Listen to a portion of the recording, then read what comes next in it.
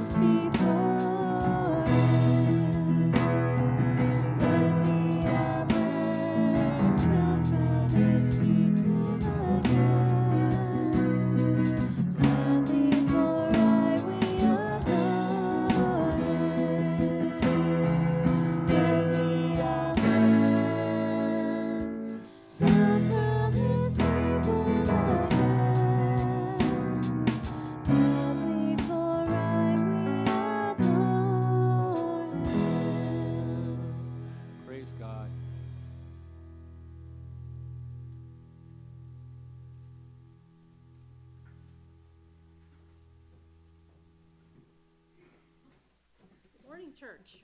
Good morning. Okay, today's call to worship is Isaiah 53, 10 through 12.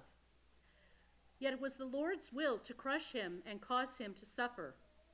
And though the Lord makes his life a guilt offering, he will see his offering and prolong his days, and the will of the Lord will prosper in his hand. After the suffering of his soul, he will see the light of life and be satisfied. By his knowledge, my righteous servant will justify many, and he will bear their iniquities.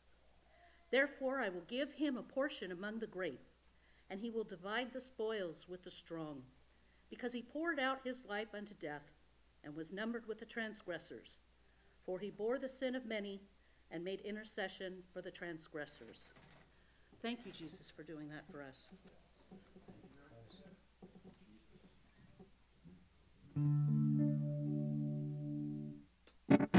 Well, I sought the Lord, and he answered me, and delivered me from every fear. Those who look on him are radiant, they'll never be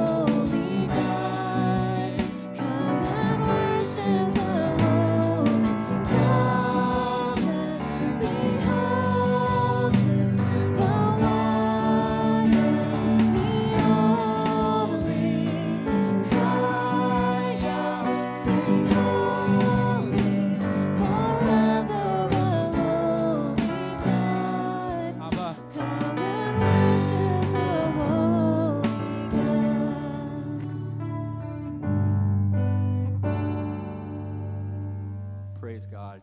Amen.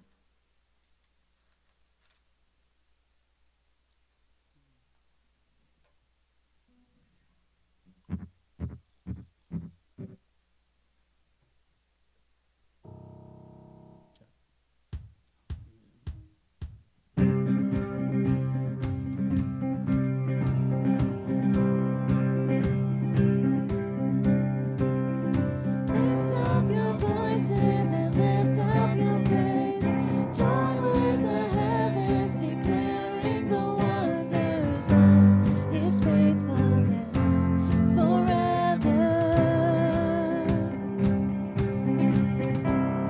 Sing of the victory, the hope of the world. The Savior has risen, the Spirit has come to bring us into forever. We are the people of God with the freedom of hope in our hearts. How great is the love of the Father. Lifted from darkness and into the light, the sons and the daughters are loved at a price. Our God has made us His forever. We are the people of God with the freedom of hope in our hearts. How great is the love of the Father.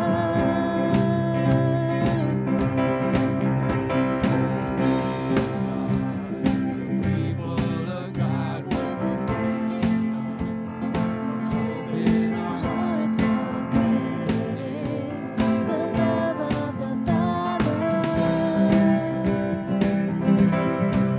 This is the song of the redeemed, the ransomed and the free, given life at such a price.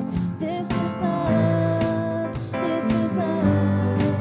And when the Father calls us home, and we're seated on the throne, hear the voices sing as one. This is love, this is love. Oh, we are the people of God with the freedom of hope in our hearts. How great is the love of the Father. We are the people of God with the freedom of hope in our hearts. How great is the love of the Father. We are the people of God with the freedom of hope in our hearts. How great is the love of the Father. God is good. Amen. And would you turn to the fellow worshipers around you and give a big old happy greeting?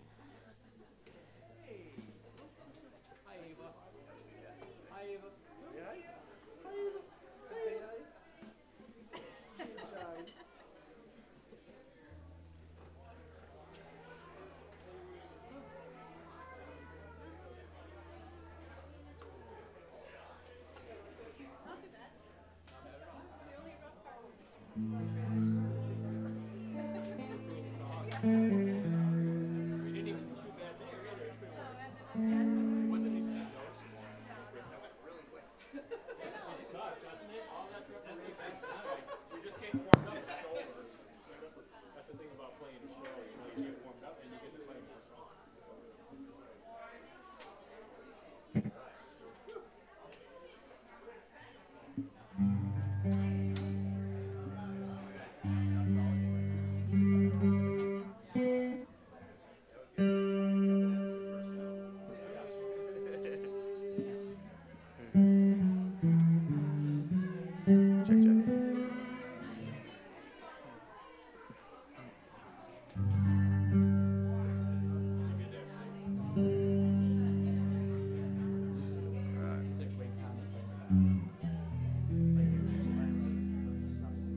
right.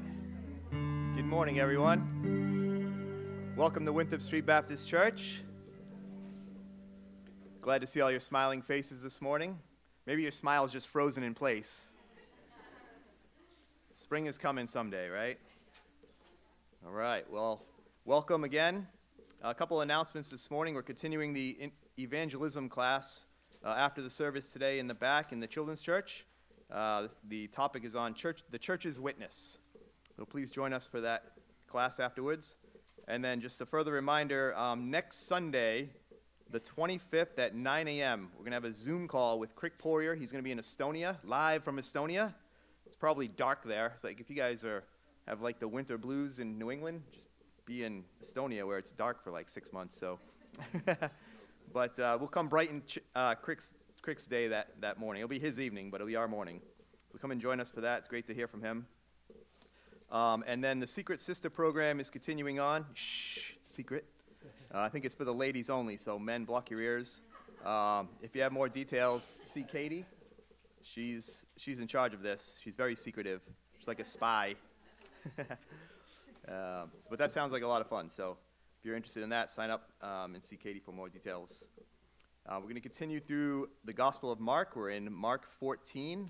I'll be reading from verses 26 through 42 this morning in the ESV version. And this is Peter's denial. Ooh. All right, 14:26. And when they had sung a hymn, they went out to the Mount of Olives. And Jesus said to them, "You will all fall away. For it is written, I will strike the shepherd, and the sheep will be scattered. But after I am raised up, I will go before you to Galilee." Peter said to him, "Even though they all fall away, I will not." And Jesus said to him, "Truly I tell you, this very night, before the rooster crows twice, you will deny me 3 times. But he said emphatically, "If I must die with you, I will not deny you." And they all said the same. And they went to a place called Gethsemane. And he said to his disciples, "Sit here while I pray." And he took with him Peter and James and John, and began to be greatly distressed and troubled. And he said to them, "My soul is very sorrowful, even to death. Remain here and watch." And going a little farther, he fell on the ground, and he prayed that if it were possible, the hour might pass from him. And he said, "Abba, Father, all things are possible for you. Remove this cup from me, yet not that I will, but what you will." And he came and found them sleeping. And he said to Peter, "Simon, are you asleep? Could you not watch 1 hour? Watch and pray that you may not enter into temptation. The spirit indeed is willing, but the flesh is weak." And again he went away and prayed, saying the same words. And again he came and found them sleeping, for their eyes were very heavy, and they did not know what to answer him. And he came the 3rd time and said to them, "Are you still sleeping and taking your rest? It is enough, the hour has come. The Son of Man is betrayed into the hands of sinners. Rise, let us be going. See, my betrayer is at hand." Lord, bless your reading this morning. Join me in prayer. Lord, the key verse, there's probably a lot of key verses, but the spirit is willing, but the flesh is weak. And don't we all feel that, Lord? We want to obey. We want to honor you with our lives. We want to bring you glory. We want to proclaim the good news of Jesus to a lost and dying world. And that's our spirit, that's our heart. But then we get scared and we get nervous, so we don't know what to say, and our flesh kind of takes over, and we shirk away, or we're quiet, or we fall into a temptation or a sin. But you are so gracious, Lord. This does not surprise you. Even though we sometimes surprise ourselves, you are not surprised. That's why you sent your Son for us, Lord. So we thank you, and we see the greatest example of Peter being with Jesus and seeing the miracles and seeing the power that he displayed and raising people from the dead, and he just wanted to trust Jesus with all of his life. But then when the time came and he got accused, he just turned away and said, denied Christ, and how terrible that sounds, Lord. But in God's graciousness and in Jesus' graciousness, he restores his faith in Jesus, in Peter. He restores him and doesn't condemn him, but extends grace to him. And that's what he does to us. And we just thank you for that, Lord. And we thank you that we could proclaim your truth here this morning. Touch our hearts and our minds and remind us of your goodness and your love for us, Lord. Jesus is getting ready to be arrested, and he's going to go to the cross, and he does it for us. He loves us so much that he lays down his life for us, Lord. And what an awesome truth and blessing that is. May that encourage us today and this week. Help us to be a light. Pray for all those churches that are proclaiming the good news this morning. May your grace be upon them and use them in a mighty way. We know the world is dark and needs a redeemer, and we have that truth. So we pray that you use Winthrop Street to proclaim it, and use each of us where you've placed us to be a light for you, Lord. Help our lives bring you glory in all we do, and protect our minds and our actions this week, that we bring you glory more and more each day. And help us to be in your word. Strengthen us. Holy Spirit, fill us and encourage us to be in your word every day, Lord.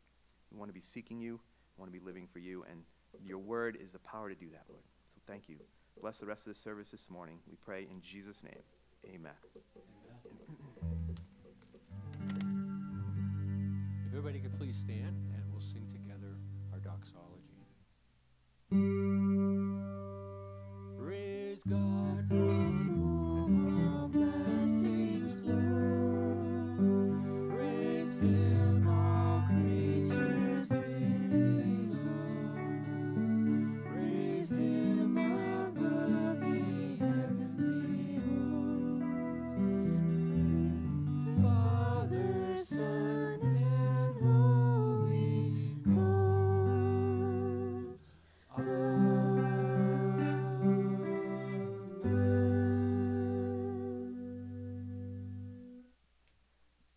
You may be seated. And kids can be dismissed to the Children's Church. You guys can make your way back there. And if this is your first time here, just want to say welcome. My name is Pete. I'm one of the pastors here. Glad that you're here with us. And I just want to add another detail about something Justin said about next week at 9 o'clock, we'll be Zooming with Crick Poirier. But if you've recently caught the news, I don't know if you saw that Russia put the Prime Minister of Estonia on some hit list or something.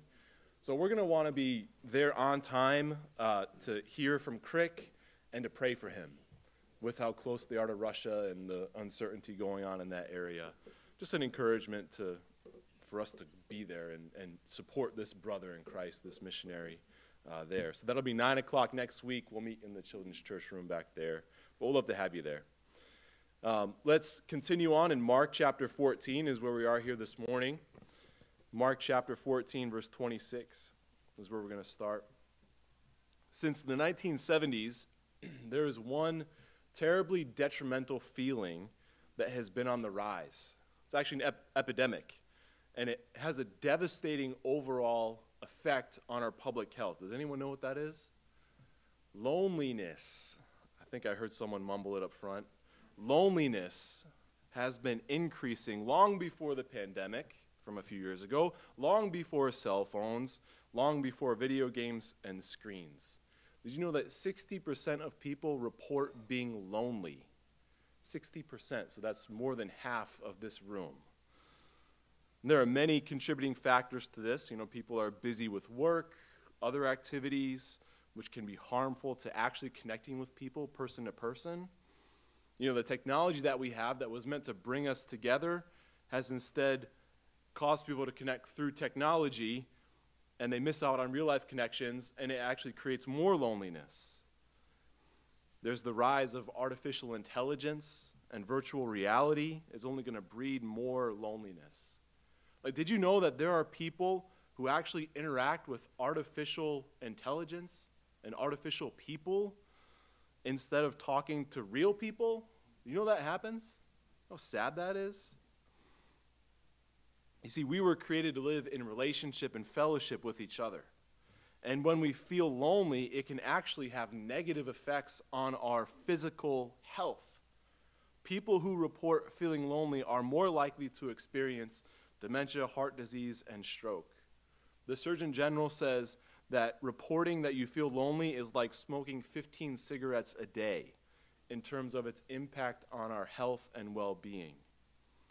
Loneliness is felt across all ages. It's an epidemic. People are stuck looking at screens instead of connecting with people. And we see it all over the place in public. You know, people are looking down at their screens. They have their earbuds in. They have a glazed look over their face. It just breeds loneliness. Loneliness has always been a human problem, but it's one that I think is getting worse and worse. Did you know that Jesus experienced loneliness? He was not immune to the pains of isolation. He felt sadness. He felt emptiness. He felt disconnected from those around him. Isn't it exhausting to feel lonely? But Jesus felt it like no one else did. He carried that weight upon his shoulders in that he was both God and man. It made him feel totally misunderstood and isolated from the people around him. Even though he was the Messiah and the King of the world, Jesus felt lonely. So if you are one of those 60% of people that feel lonely today, know that Jesus can identify with us. Amen? Let's pray. We get into God's word. God, as we open up your word here this morning, we do just confess our need for you and the loneliness that all of us feel to a certain extent, that isolation, the separation, the feeling that no one else understands us and gets us. Lord, we bring that to you today, knowing, Jesus, that you have experienced everything that we do. And we pray that you would bless us as we hear now your word preached. We come from busy weeks, many things on our minds. Lord, I pray that you would help us to put those things aside, help us to love you with all of our mind. Lord, there's so many things on our mind. So here this morning as we listen to your word, God, we pray that you would help us to love you in all areas of our lives. We pray this, Jesus, for your great name. Amen. So we see the king predicts his loneliness. It's the first movement of our passage here today. The king predicts his loneliness. Jesus and his disciples, they had just finished the Passover, and it was reinterpreted as the Lord's Supper. And the meaning of the bread and the cup, they pointed directly to Jesus as the source of redemption for God's people. They finished the dinner, and Jesus and his disciples, they probably sang one of the final psalms, which was part of the custom. So it would be, I think it was Psalm 115, 116, 117, and 118 is how they finished their the Passover meals. And then verse 26, Mark writes, it says, "And when they had sung a hymn, they went out to the Mount of Olives." And according to tradition, those that were celebrating the Passover, they were to stay in Jerusalem for this special night. And since it's now midnight, Jesus and his disciples, they head toward the Mount of Olives to the Garden of Gethsemane. And on the way, Jesus makes a prediction that shakes up the disciples. Look at verse 27. And he said to them, "You will all fall away, for it is written, I will strike the shepherd, and the sheep will be scattered. But after I'm raised up, I will go before you to Galilee." So based on what we heard in the upper room last week, during the Passover, not only will Judas betray Jesus, but they will all betray Jesus. The verse that's mentioned here is from Zechariah chapter 13, verse 7, the Old Testament prophecy, which says, "Strike the shepherd, and the sheep will be scattered." Zechariah was pointing forward to the martyrdom of the Messiah. And we can figure out the image based on other passages in the Bible. We know from John chapter 10, what did Jesus say? He said, "I am the good shepherd. The sheep lays down his life, or the good shepherd lays down his life for the sheep." And this is the same image from Zechariah. But in Zechariah, the image takes a different perspective, where the Father will strike the Son who is the good shepherd. And the suffering and death of Jesus is ordained by God and authorized by his divine will. And God uses the evil intentions and actions of sinful man to bring about the greatest possible good in the saving of sinners. So as God the Father strikes the Son, the shepherd, the disciples, who are the sheep, will be scattered. So when the shepherd is struck, the sheep will run away. And we know this image. Sheep, they look to their shepherd for their entire existence. without the shepherd, sheep are helpless and hopelessly unable to provide for themselves, and they are in clear danger. But look at what Jesus says in verse 28.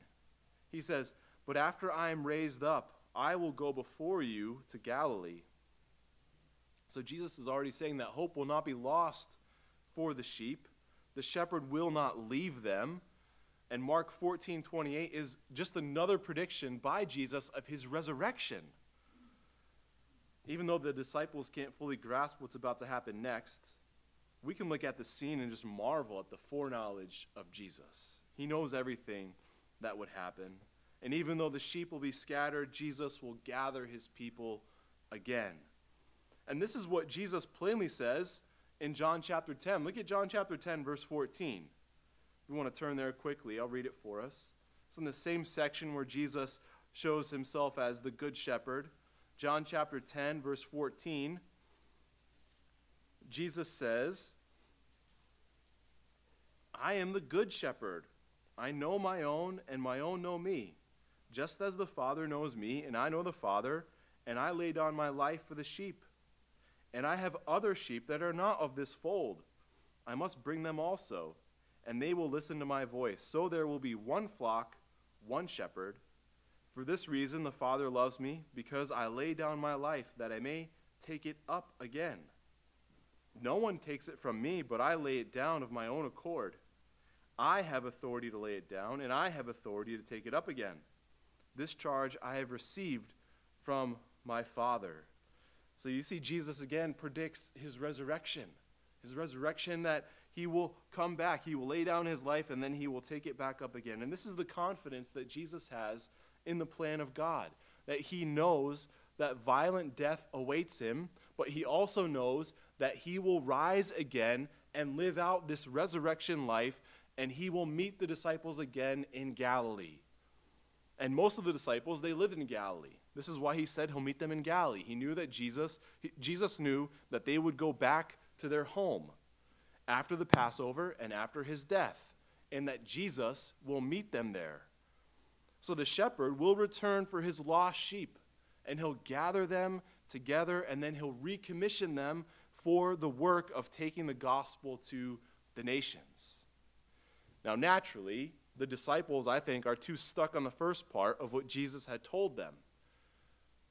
Remember, he told them that they would all fall away. And so here's Peter then, the de facto spokesperson for the disciples, and also the source of Mark's information for this gospel. And Peter steps up and says, in verse 29, Peter said to him, "Even though they all fall away, I will not." Jesus said to him, "Truly I tell you, this very night before the rooster crows twice, you will deny me 3 times. But he said emphatically, "If I must die with you, I will not deny you." And they all said the same. You know, I think that we're so familiar with Peter's eventual denial of Jesus that we can dismiss his words here. We can laugh at him, or even worse, maybe elevate ourselves in self-righteousness above Peter. But I think his words here show he desperately wants to remain loyal to Jesus. He truly does.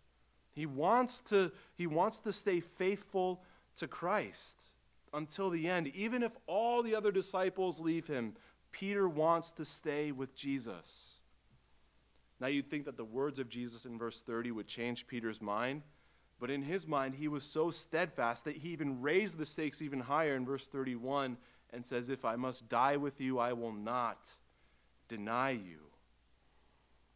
And from the other gospel accounts, when Jesus is arrested in just a few hours, what does Peter do? He takes out his sword and he cuts the ear off of a servant of the high priest. Peter viewed this as a battle for the purpose of religious and political liberation of the Jewish people from the Roman oppression. And so he's saying, even if I have to die with you, I won't deny you. But don't misunderstand it here either. It wasn't just Peter who said these things. And not just because my name is Peter, but I think he kind of gets a bad rap sometimes. Look at verse 31. At the end, and they all said the same. They all said the same thing Peter did. They proclaimed to Jesus they would stay with him even if they must die. They thought they had counted the cost to follow Jesus, but didn't fully grasp what that meant. I think we all would like to think that we would have said the same thing and acted in the same way that they did. Or I think that we would want to act differently, but in reality, we would probably do the same thing that they did. You see, Jesus knew the path forward. He knew everyone would leave him. He knew that he would experience ultimate loneliness. And Jesus also knew that he would provide the gracious forgiveness and restoration that his disciples needed and that we need. Jesus accepted the fact that he would be abandoned and left alone so that you and I would never be abandoned or left alone. That's why the words of Hebrews 13:5 are just beautiful to us, where God says, I will never leave you or forsake you. See, Jesus is our shepherd. Jesus was struck, and we are his sheep, and his sheep are scattered, and they depart from him momentarily, but Jesus will never leave us or forsake us. Amen? That in love, he comes to rescue us and save us. And so the king predicts that he will be alone. The king also predicts that he will be alone in agony. And this is the next movement in the scene, that the king is alone in agony. So the scene moves to the Garden of Gethsemane.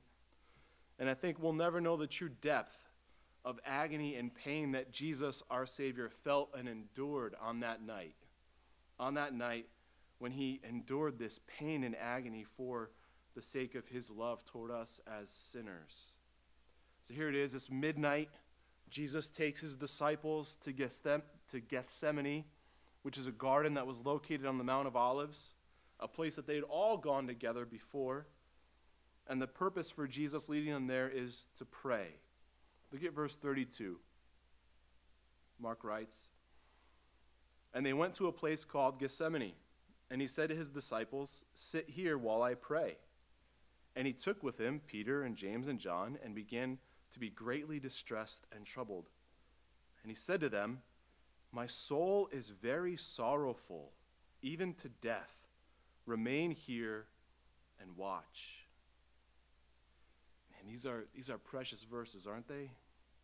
See, Jesus takes his inner circle, Peter, James, and John, tells them to keep watch while Jesus prays.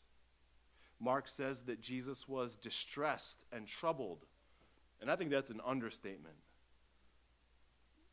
He was so sorrowful that he was close to death. Jesus knew what was coming. He knew what he would experience, and nothing in the Bible compares to the agony and anguish that Jesus felt here in Gethsemane. No human being, however great the anguish, has experienced anything like Jesus did. Look at what Jesus said to his disciples. He said, my soul is very sorrowful, even to death. Now, it's hard for us to comprehend, but the sorrow that Jesus felt was life-threatening. And we know that, we may think that's impossible, but we know from modern studies that loneliness has physical effects on our health. So I don't think it's a stretch for Jesus to say that he was sorrowful even to death. I mean, we can never imagine the terrors that Jesus felt and that he knew he was facing with the cup of God's holy and infinite wrath being poured out onto him. And Mark takes us even deeper into the terrible mystery that Jesus experienced in the garden. Look at verse 35. And going a little farther, he fell on the ground and prayed that if it were possible, the hour might pass from him. And he said, Abba, Father, all things are possible for you. Remove this cup from me. Yet not what I will, but what you will. So Peter and James and John, they all saw Jesus fall to the ground in prayer, first to his knees, and then his face hit the ground, and he prayed repeatedly and loudly. Hebrews chapter 5, verse 7 describes this moment. It says, in the days of his flesh, Jesus offered up prayers and supplications with loud cries and tears to him who was able to save him from death, and he was heard because of his reverence. Luke 22 says that Jesus was only a stone's throw away from the inner circle, from Peter, James, and John. They could see him fall prostrate on the ground. They could see his tears. They could hear his cries to the Father. They could see the sweat falling to the ground, sweat that eventually turned into blood, which is the physical phenomenon called hematidrosis. This happens when someone sweats blood from their skin. Tiny blood vessels in the skin break open and the blood gets squeezed through the sweat glands. Doctors think that it's caused by extreme stress and distress, such as facing death, torture, or severe abuse, which is exactly what Jesus knew he was going to endure physically. But I don't think that he was stressed about the physical aspects of the cup that he was going to drink. The cup that Jesus prayed to be removed wasn't the cup of physical pain that he would endure on the cross. I mean, many martyrs for Christ have gone to their death with thanksgiving and joy without any indication that they were trying to avoid their death. I think the cup that was so distressing and troubling for Jesus was the spiritual suffering that he would endure as he would bear the sins of his people and as he would drink the cup of God's wrath to the last drop. And Jesus repeatedly prayed in verse 35 and 36 that the hour might pass from him, that the cup would be removed. And those are both metaphors for his death.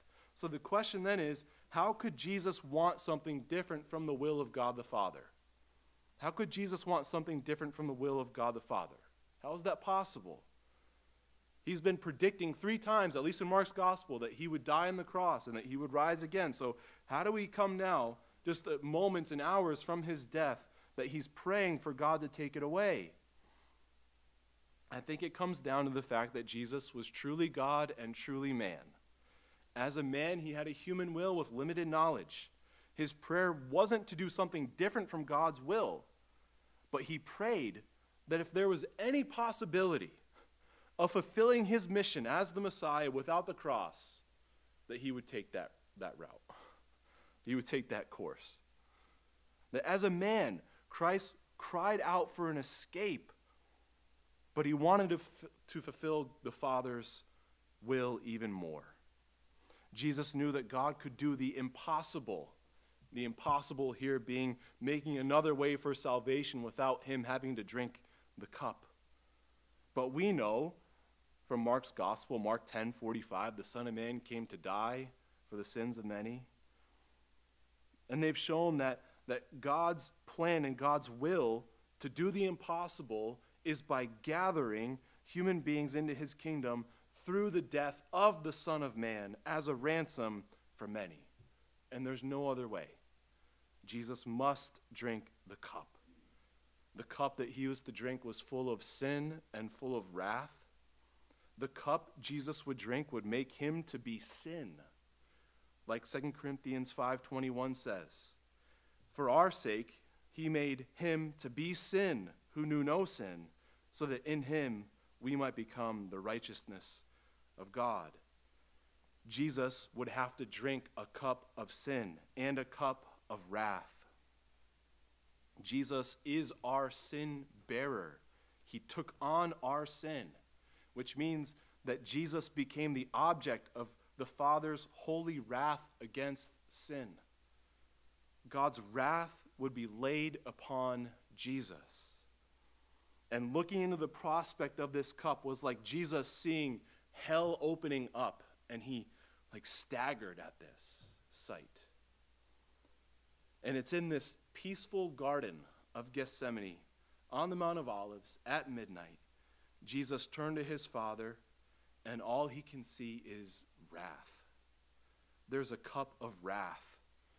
And the cup, it contains the abyss and the chasm that Jesus was now starting to experience the spiritual and cosmic and infinite disintegration that would happen on the cross. And Jesus felt all of this, and he staggered. Look at Isaiah chapter 51, verse 22. I want you to see this, because it fulfills these words. This is a prediction about the suffering servant, the Messiah that Israel's looking for. And this scene fulfills what Jesus is starting to experience here in the Garden of Gethsemane. Isaiah 51, verse 22. It says, "Thus says your Lord, Adonai, the Lord, Yahweh, your God, Elohim, who pleads the cause of his people." Get this. "Behold, I have taken from your hand the cup of staggering. The bowl of my wrath you shall drink no more." You see how beautiful that is? So the question is, if the cup of staggering and the bowl of God's wrath has been taken away from God's people, where'd the cup go? Who's drinking the cup? It wouldn't disappear because God is just. So tell me, where did the cup of wrath go? It was poured onto Jesus. He took our cup. He took our bowl of wrath that we don't drink anymore. Jesus took it. It was poured onto him. God's own Son took the punishment that you and I rightly deserved. You know, I've been at this church for over 5 years now. I love you all very much. But I'm not giving my son for you. You know? But man, look at this love of the Father. Perfectly divine love of God. That he would sacrifice his own Son to save you and to save me. This is the cup that Jesus took. And Jesus the Son knew that he would have to drink this cup. And he knew that he would be abandoned by the Father, left alone to atone for and to pay for the sin of every crime and every evil that there is in the world. And think of how broad that is. Every crime and every sin and every evil in the world, this is what Jesus was staring at the cup of. The cup of wrath, the cup of God's anger and hatred of that sin, the sin of the world. How would you feel if you had to drink this cup? This is what brought Jesus to his knees and moved him to make this plea to the Father. If there's any other way, Father, I'll do that. Just remove this cup. But then he says, "Yet not what I will, but what you will." Which is why it's no surprise that Jesus is sweating blood and crying out for deliverance. It's no wonder that Luke 22 says that an angel was sent by the Father to strengthen Jesus. And yet in all of this, there's still a humble submission to doing the Father's will, and that was the supreme goal of Jesus throughout his life and ministry. You know, he says in other places, he says, "My food is to do the will of him who sent me and to accomplish his work." And then he said, "For I have come down from heaven not to do my own will, but the will of him who sent me."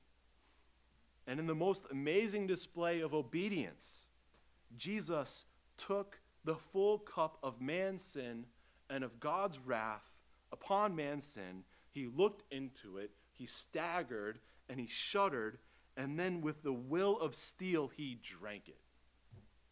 This is the beauty and uniqueness of Christianity. The love of the Father is like nothing else, and the obedience of the Son is incomprehensible. It's amazing. The song that we sing, that we're going to sing to close, it has a line that I think is just so beautiful. It says, "The mystery of the cross I cannot comprehend, the agonies of Calvary. You, the perfect Holy One, crushed your Son, who drank the bitter cup reserved for me." See, Jesus Christ is the perfect sacrifice who took our place for the punishment that our sins deserved. And we praise Jesus for this grace. This is how we can stand here, because we're saved by his grace and his grace alone that comes to us as a perfect, beautiful gift of God. Amen? And now as we look to the third movement, the king's subjects are sleeping. The king's subjects are sleeping. So as Jesus is struggling in prayer for what he would endure, he comes to his most trusted, his most devoted disciples, his most beloved disciples, and he finds them asleep. You know, a few weeks ago, we were working through Mark 13, and there was a repeated command by Jesus that he spoke to his disciples. Remember what it was? Stay awake. Stay awake. Keep watch. And here we have Jesus bringing his inner circle with him in Gethsemane, not just for company, but he wanted them to learn and to pray for themselves. If they watched, and if they entered into prayer like Jesus did, they would have the strength to make it through what was coming. And they did watch for a little, but then since it was after midnight, they dozed off. Despite the loud praying and the prayerful combat of Jesus and the spiritual suffering that he was enduring, they still fell asleep. And now in these verses, the disciples, they failed to do what Jesus had commanded. So the first time he came to the three, he singles Peter out. Look at verse 37. And he came and found them sleeping. And he said to Peter, Simon, are you asleep? Could you not watch 1 hour? Watch and pray that you may not enter into temptation. The spirit indeed is willing, but the flesh is weak. Isn't there kindness in these words? I mean, Jesus could have been like, hey, you just said that you were going to stay awake and you wouldn't deny me, but you can't even stay awake now? Jesus doesn't say that. He doesn't scold Peter. There's kindness here. I mean, Jesus knows human weakness. And he also knew that the disciples needed to pray or they would fall. And Jesus reminds the disciples to be on watch, to stay awake, to pray, because temptation is always lurking. And even those who are redeemed are still attached to sinful flesh, aren't we? We may be redeemed, but we're still attached to this fleshly body. The spirit is willing, but the flesh is weak. The weakness of the flesh acts with great power, doesn't it? The flesh has great power to take us where we don't want to be. And isn't that the way when we sin, we say to ourselves, man, how did I end up in this place to be embracing sin? You see, the flesh is weak, and the weakness of the flesh is strong. It's a strong temptation to sin. And so Jesus knew that the disciples and us want to be strong for him, but he knew that we would fail. So look at verse 39. And again he went and prayed, saying the same words. And again he came and found them sleeping, for their eyes were very heavy, and they did not know what to answer him. And he came the third time and said to them, are you still sleeping and taking your rest? It is enough, the hour has come. The Son of Man is betrayed into the hands of sinners. Rise, let us be going. See, my betrayer is at hand. Jesus went to them to make sure they were awake so that they could learn from him. The disciples failed 3 times to keep awake and to pray. The disciples fail. We fail. Who's the one that succeeds? It's Jesus. Jesus says the hour has come. What hour is that? The hour that he had prayed would pass. He said, take this hour away. And now the hour is here because Jesus has accepted it. He accepted it. He went out to drink the cup and now to win the greatest victory ever. The disciples failed here, but we know from history that Peter died as a martyr, crucified upside down, that James died as a martyr, and that John was like a man of steel who lived to an old age but was persecuted and tortured along the way. So what made them change? It was the example of Jesus, right? So we, in the same way, have to look to Gethsemane, where we see Jesus pray. Even though the disciples failed, we need to look at Jesus, the one who prayed with nerves of steel. You see, prayer strengthens us as followers of Christ. It's what we need the most. So we have to devote ourselves to regular daily prayer. You know, we may be so busy, and we're talking about actually today in the prayer group that meets at 9 o'clock. And someone was saying that they have so much to do and they're so discouraged that they don't have time to pray, or that they couldn't pray. And so we're just praying for each other. And as we were praying, I was thinking of this quote from Martin Luther, who said, essentially, and I'll paraphrase, the more I have to do, the more I should pray. You know, and I think that has to be the posture of all of our hearts, because we can always say that we're busy and that we have things to do. But if we have so many things to do, then that means we have many more things to be praying over and praying for.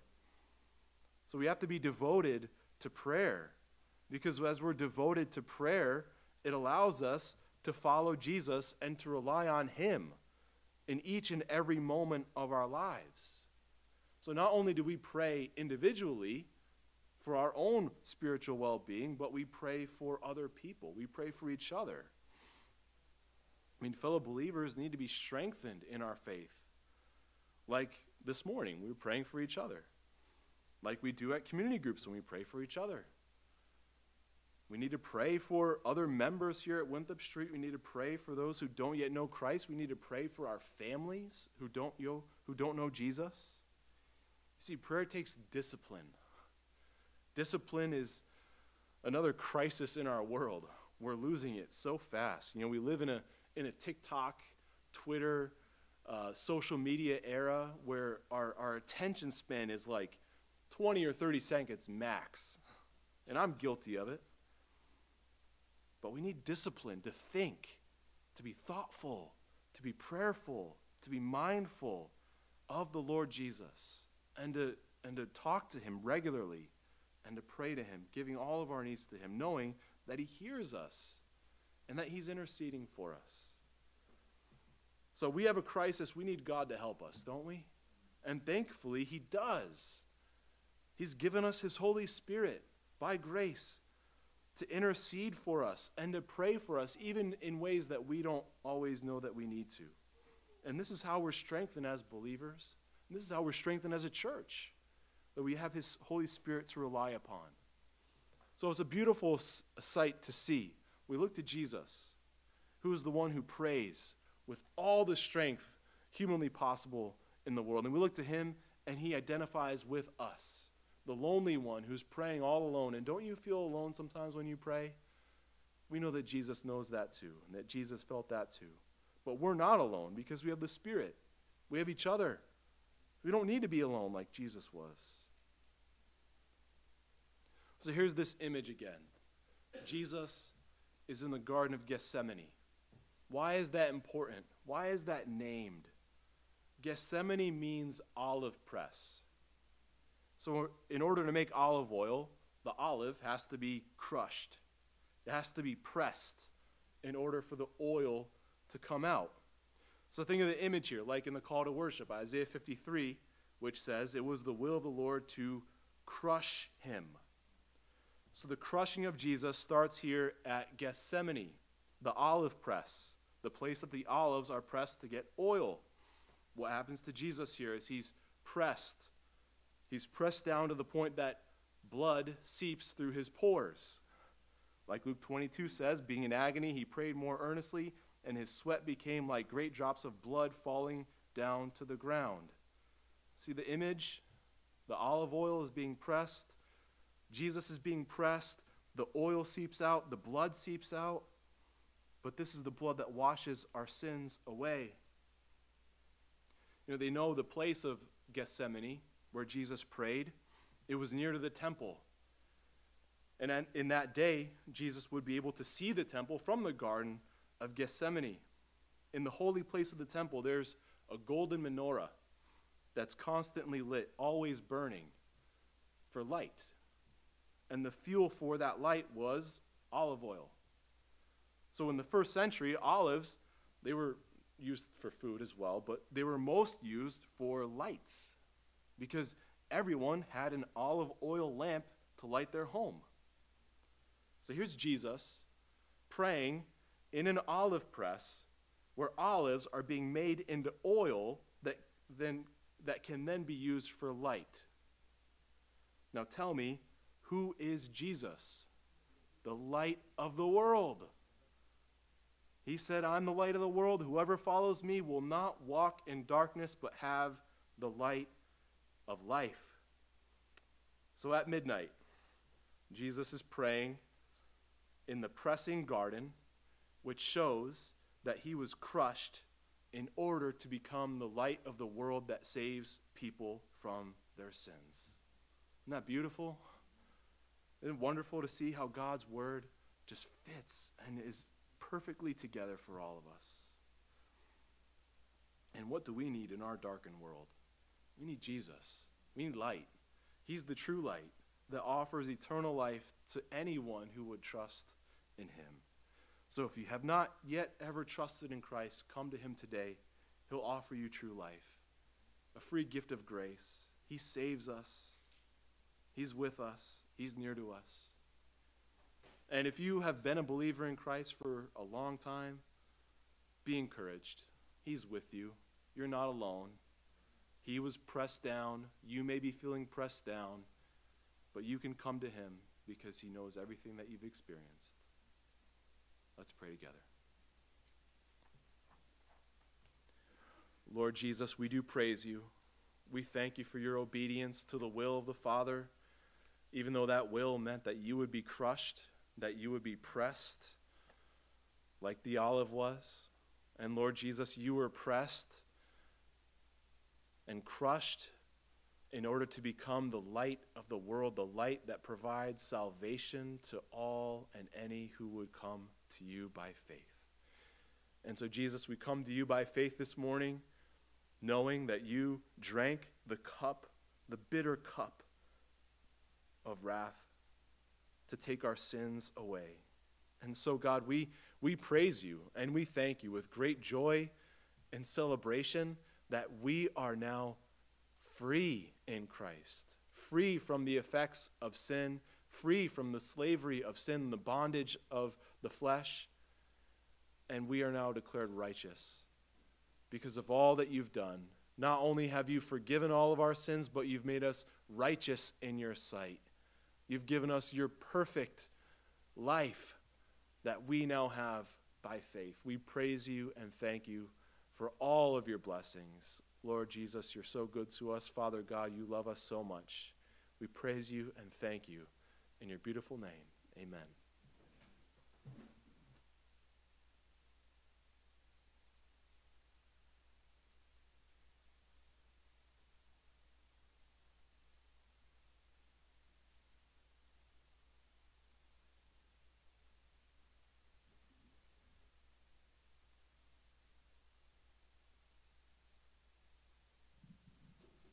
If everybody would like to stand, and please join us in singing Thank You, Jesus.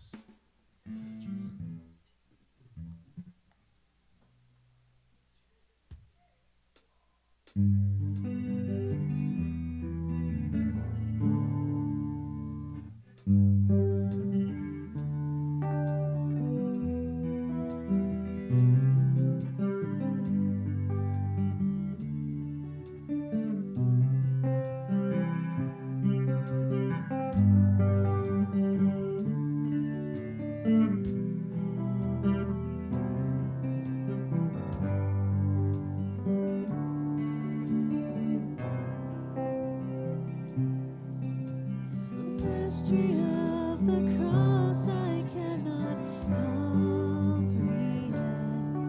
The agonies of Calvary.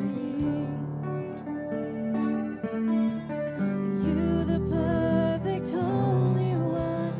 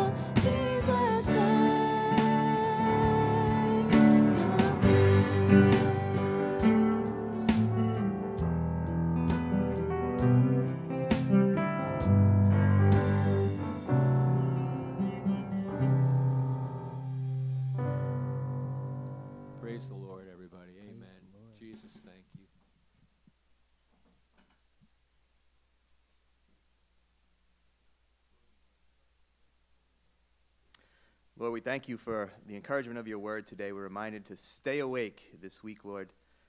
And by that, we can be in your word and be in prayer for ourselves, for our loved ones, for one another, for this church, for our brothers and sisters in Christ, and for those that have yet to hear the good news, Lord.